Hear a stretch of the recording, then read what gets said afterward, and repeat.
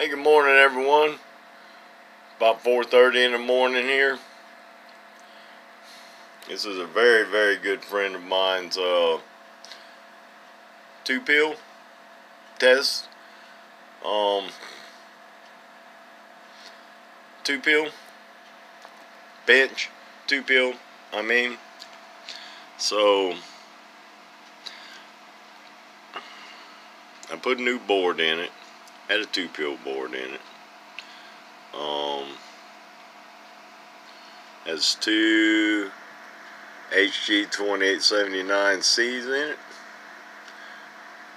which is interesting. I put these in here. Here's the two Toshibas I took out of it. Very good non-red dots. I hate that thermal grease. I just left the trimmer pod in here. Did not put a fixed value in there for them. I just left this in here. This is what was in the other one. So, and I utilized the two holes here that were already drilled in the heat sink. And when I went to put the three-pill board on it and mount it up here, it was too far over. The heatsink was too far over for this to go on top of there, which is fine, not a problem at all. They did grind the back of it where the SO239s go. I replaced the two SO239s and I put them in that three-pill. Now, y'all remember that the three-pill to start with only did about 320 watts. This is a two-pill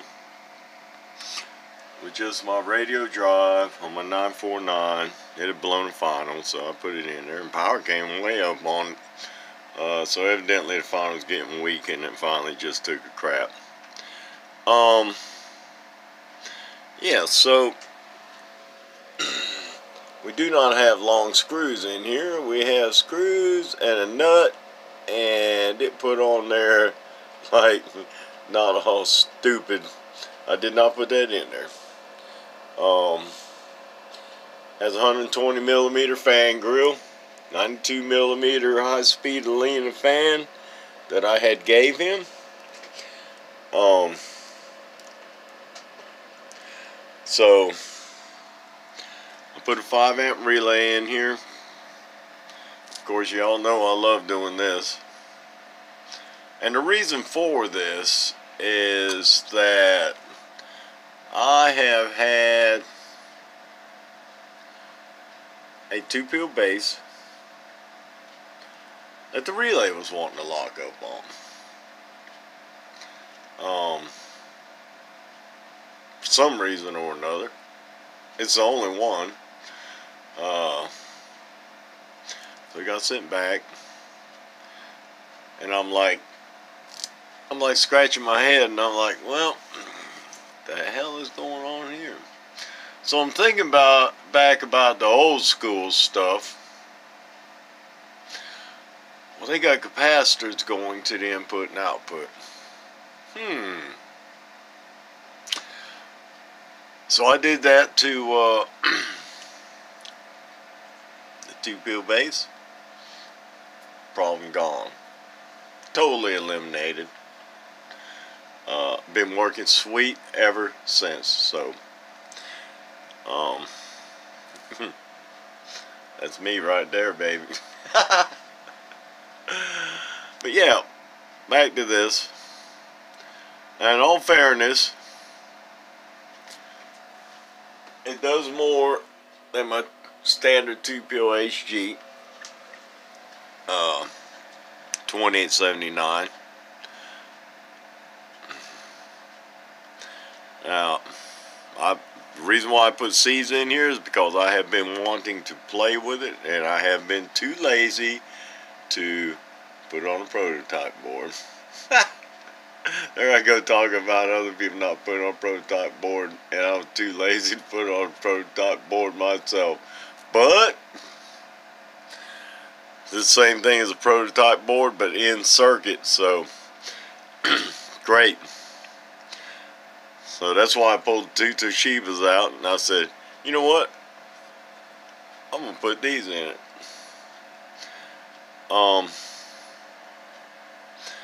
Supposedly this amp had an oscillation problem. When I got it here and I hooked it up, I noticed no oscillation problem at all. It worked fine with the two Toshibas in it. But anyway, it didn't have a variable on it, so he wanted a variable put in it, so I put an Allen Bradley variable in it. Allen Bradley, baby. And yeah, so I made it so I could put some electrolytics on it to help with the output power. Now, in all fairness, this one only has one electrolytic. It's not built. That other two pills an older build of mine. I have progressed since then. So it's worked out very well. Yeah.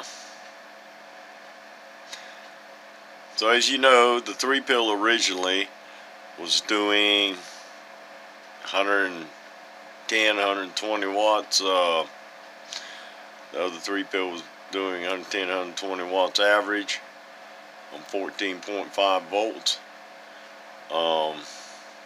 That's weird because that thing was just on 14.5, now it's done went to 14.7. Oh well, that's just a voltmeter. Probably. But anyway, it's going to be the same voltage that the 3-pill I'm messing with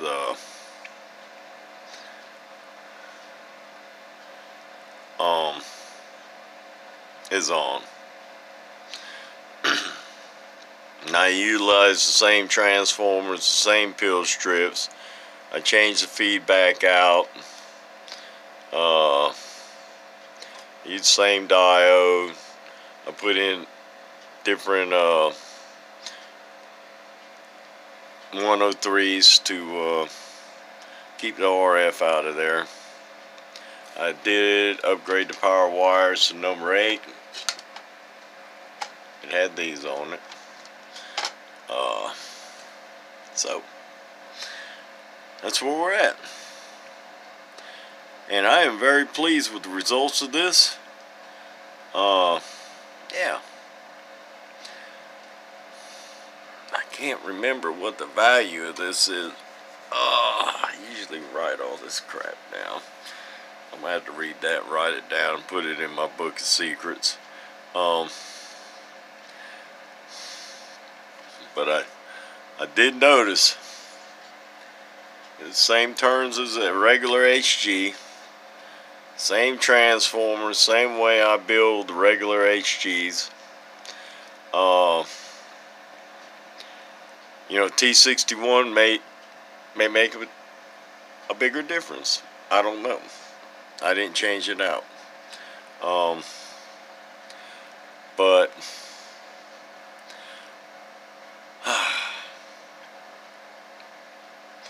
I had to really raise the output capacitance on here from normal HG's build.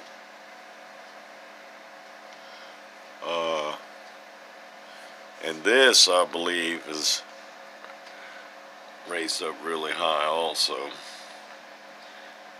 I think this is somewhere in the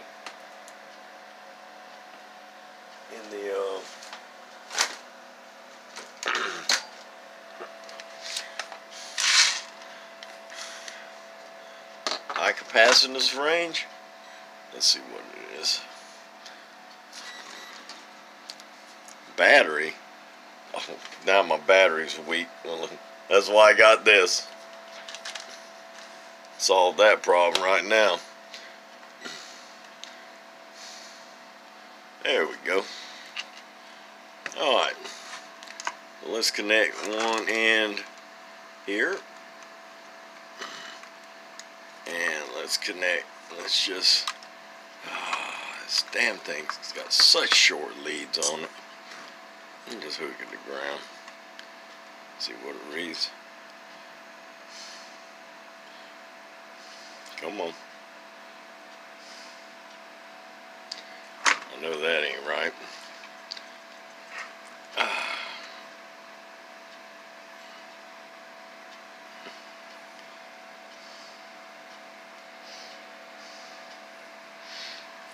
$175. I don't know if that's... that's the only thing I hate about this damn thing is the leads are so short. But, hold on a second.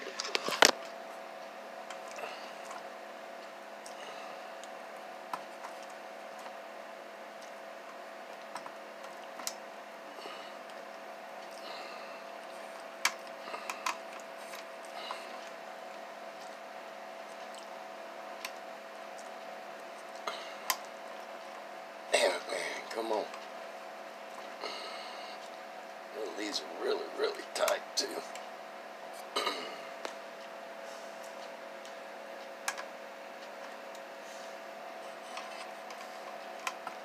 I give up.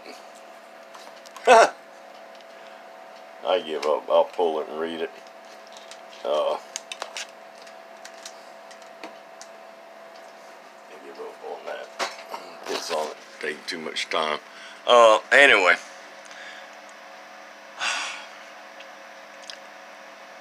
I don't know why I didn't take time to...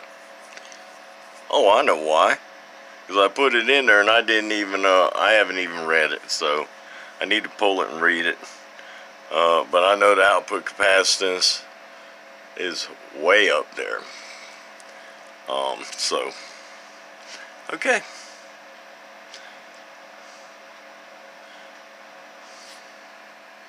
Now we are in the same volts as the 3-pin.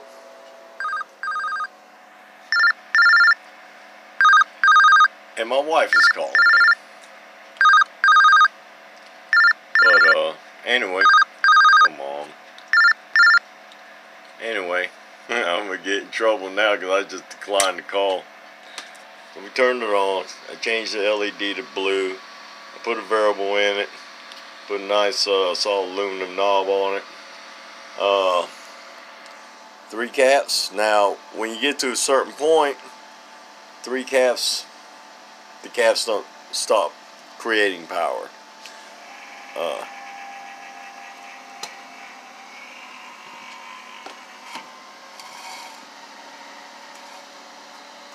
Oh, that was a ferrite making noise against the side.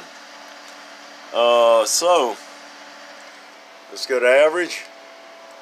Same volts, 2879C, 500 watt slug, middle scale, average, audio,